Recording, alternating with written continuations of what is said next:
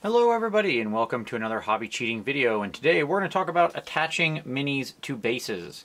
How do you attach it when you paint your base and your mini separately, as I do. Talk about how I do it, how I avoid floating foot syndrome, that kind of thing, as well as some quick tips and tricks as to what you've got going on. So let's start with the simpler example here. We'll move this base to the side, this is for a later one. So here's our nice little 25mm base. Here's our character painted on like a little sticky top, like many of us use, something like this. We'll go ahead and take her off of there. Now, the first thing I'll say about a fig like this, if you're painting on top of something sticky, like let's say you put some putty on top of an old paint bottle or something. Sometimes when you pull up, you get paint still on the bottom of the feet. If you ever have that happening, just take some of your existing blue tack and you literally just pick a piece off and stick this to it, like up against the feet.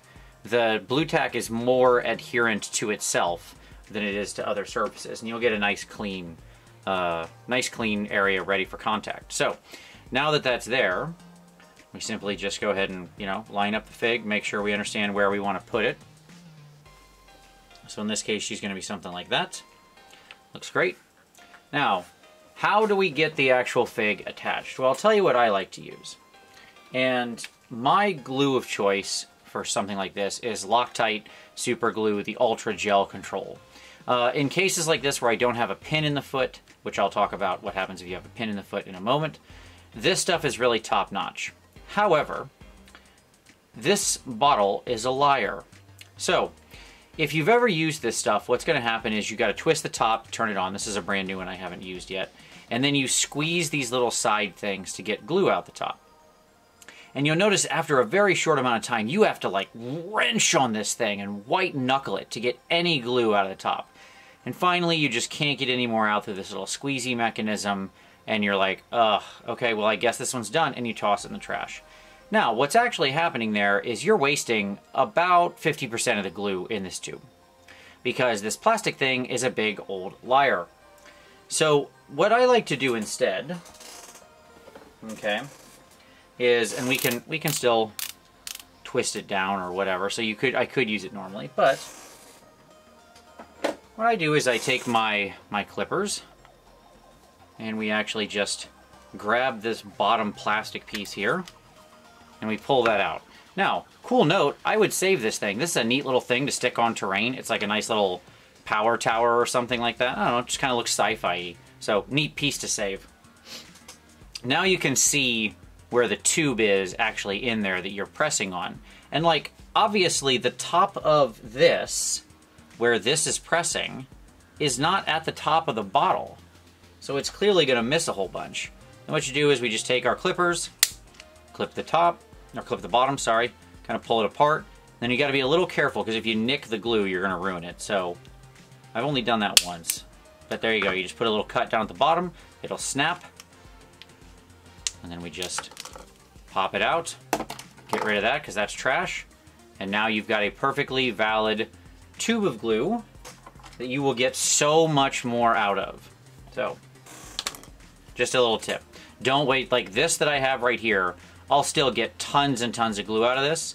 This would be completely useless out of that plastic thing. Zero glue would come out of this. And look at how this is all still full of glue.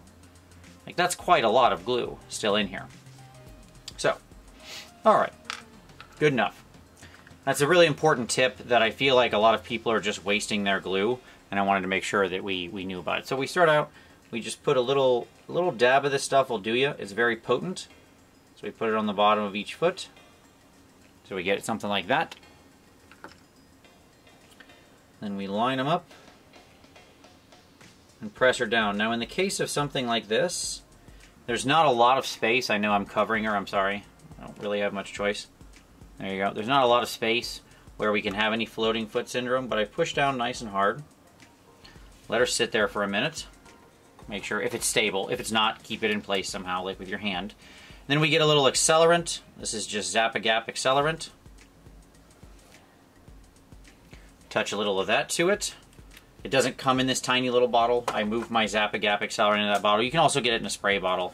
I don't tend to like the spray very much because it kind of just goes psh everywhere, but your mileage may vary. You can get whatever you want. And as it's drying there, which will only take a few seconds, we just push down one more time, and we're all set. All locked in, good to go. So, and now you can see she's all based up there. Looks perfectly reasonable. Now, sometimes if your fig is down in the in putty like that, you might miss little very bottoms of the foot with paint. That can happen sometime. I will actually make sure I glue them first, let that glue dry, and then I come back in and actually just put a little dirt or something on the bottom of the feet. Because as always, especially figs walking in a dirty landscape like this should be dirty feet. So what I'll do is I'll just take a little bit of brown paint or something, and or a little pigment or anything like that, and shove it down there. Good to go. Okay, so she's all set. Perfectly fine. Very attached to the base. No issue. So, next up, what happens if you've got figs that have pins in their feet? So this is my Knight of Zeros for my Whirlwind's Edge army. And the question is, how do you get her on the base? So, she has a pin in her foot. The first thing I did was I took this base, and I knew I wanted one of her feet on the skulls. So I kind of sized up where that would be. Kind of just match it around as to where you think you're going to need to drill. So when I found a spot that looked like that, I like that, just kind of on the top of the skull. Her one foot would be resting on the opposite side. Seems a nice position. I like that. Good sort of arrangement of the figure. I then took just a standard pin vise. This is my old one. I've had this for years and years. You can get these little replacement drill bits because you will snap them a lot. But I just drilled a little hole right down in there for the pin, which I already did. I'm not going to do that on camera because you don't need to see how I drill, but it's just take your little pin vise. Bada bada ba. Done. Now we've got a little hole. Okay. And so then once again, we're going to get out our glue. Now I know this fig is going to be a little problematic. The first thing I'll say is you always want to dry fit it before I get the glue, which I already did off camera. So I slid the little pin into there. And what happened is, it's actually not... See how her foot is up in the air? So I know I have to, like, bend it down like this, and I'll have to stick her on there like that. And that's mainly because the way that I pinned her, the angle, it doesn't quite match up. Not the biggest deal. We can solve that. Okay. So, what we're going to do is we're going to take a little glue, yet again. We're going to put it on her foot there. And we're going to kind of shove the top of the pin down in the glue, right? That way it gets all coated. And then we're going to run some right up to the top there. Not a lot, by the way.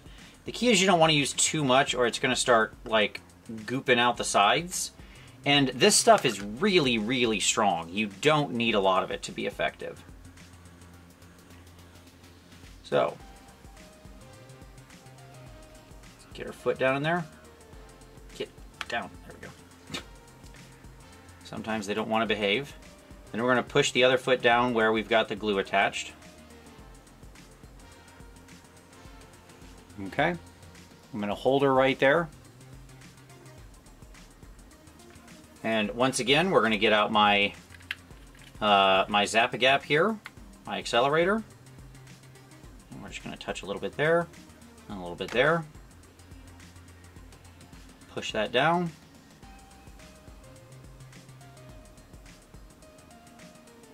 Give it a couple seconds. And there we go. Nope, and she popped off. That's all right. Let's see if we can't fix that. Maybe we might need to go a little stronger here. All right, fine. Fine, lady. This is how you want to play it. We can play it that way. By the way, the Zap-A-Gap will still be there, so if like you apply more glue, it'll start drying instantaneously.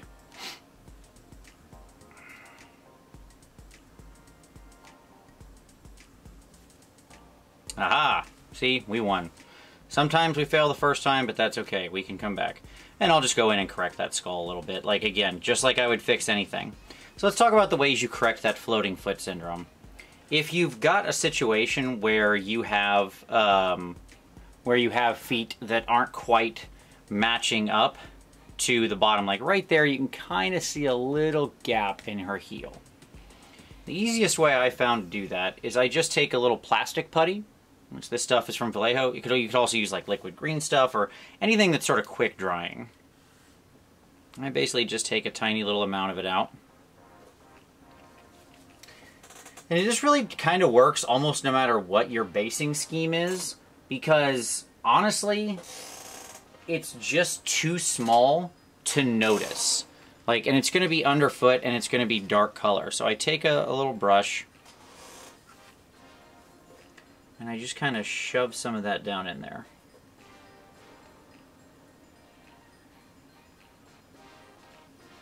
Okay.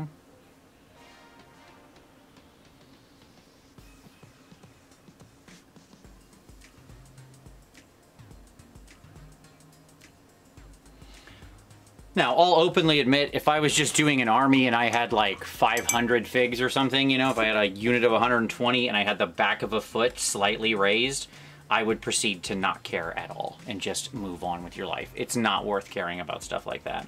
If it was a competition figure, I would actually absolutely do this.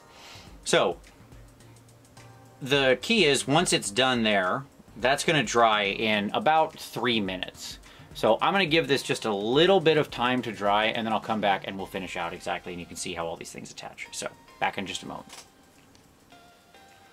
Alright, so it's been about 5 minutes, and you can see that's nice and dry. Easy peasy. Then we just, basically we're going to grab, like, it doesn't matter what color your ground is. I mean, if your ground's kind of brown or red, just grab a dark version of whatever that is.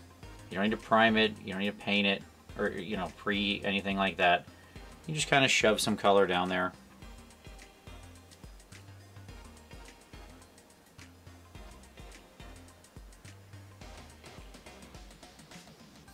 All right. And that's kind of visible at the moment because it's a little bit more green than everything else around it. Okay. Let's take a little bit of that red I used in there.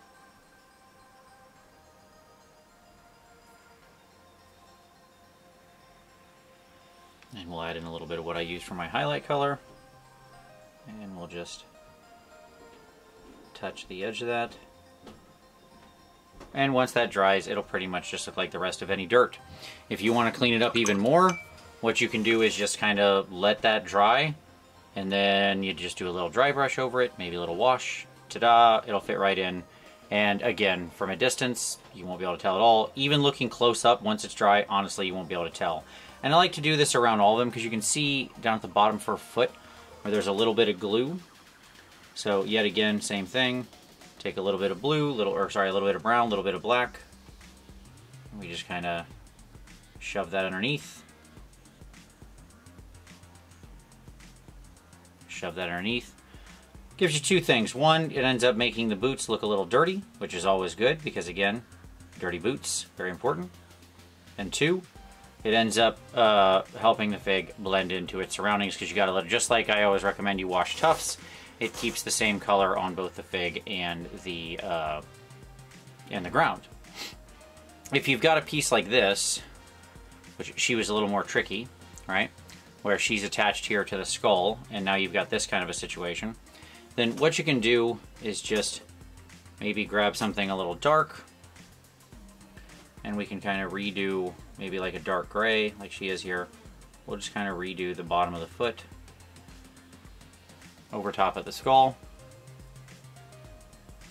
And we'll grab a little bit of that color we used for the skull itself. And we just kind of hit the top of that. And again, looking at it like that, no one's going to notice. Now, if I was, you know, again, if I was doing it for competition, I'd probably be more careful. But in general, when we're talking about stuff like for an army, you don't need it to be perfect if you want it to be. If that's your thing, if you're very sort of anal about this type of stuff, that's fine.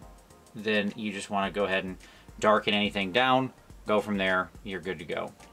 But there you go, you can see how she's basically, unless I like literally flip her upside down where I can see the bottom of her foot and notice what's going on there, it's almost impossible to notice.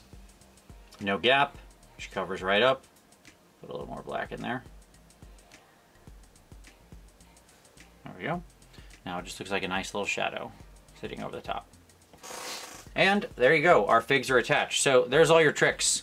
It's pretty easy. So whether you're pinning or whether you're pulling them straight, always dry fit first. Make sure you line them up, you know where your feet are gonna go. I highly recommend something like the Loctite Ultra Gel for your glue. Remember, this thing that sits around it is worthless. Get rid of this pretty much right away. That way you don't waste glue. This is much smaller, much easier to store, and much more controllable. Put as little glue on as you can. It is very powerful. It will stick regardless. Put the glue on, set them in place, then we use a little accelerant to lock them in. If we need to cover any gap, any floating foot syndrome, something like a quick drying plastic putty, perfect putty, liquid green stuff, anything like that is going to be your goal. And if you've got a pin, again, make sure that you set them up correctly before you pin them. That is to say, fit it into place, figure out exactly where you want it to go, so on and so forth. Dry fit with the pin after you drill a nice hole with your pin vise and get it down in there. But then once again, both of these nice and set, no issue. They're locked on. They're ready to go. 2 more characters ready to fight for Whirlwind's Edge and for the cities of Sigmar. So, with that being said, I hope you enjoyed this. If you liked it, hey, give it a like. Subscribe for additional hobby cheating in the future. We have new videos here every Saturday. If you've got any questions you'd like answered, drop those down in the comments below. If you've got suggestions for future topics, feel free to drop those down as well. But as always, I very much appreciate you watching this one, and we'll see you next time.